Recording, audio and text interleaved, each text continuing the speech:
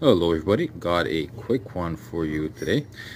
As you can see, we got a gate valve that's leaking from the packing nut.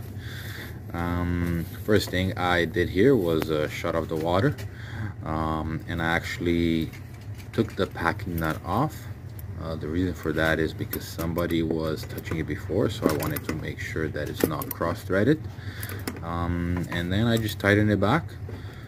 Turn the valve on and off to make sure that's loose enough to be able to do its job, because you can over tighten those. Okay, so don't do that because it's going to be very hard to move the valve on and off. So yeah, this is a pretty straightforward repair, guys.